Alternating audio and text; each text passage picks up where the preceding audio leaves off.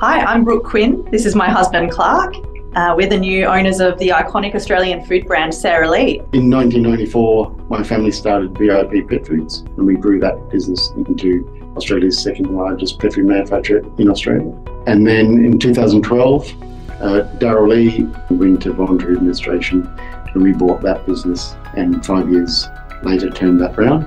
We're really looking forward to talking about Clark's family's background and the intergenerational lessons there and the support structures that has created to allow us to move forward. We're really looking forward to being part of the upcoming conference, to meeting as many of you as we can and spending some time in beautiful Queensland.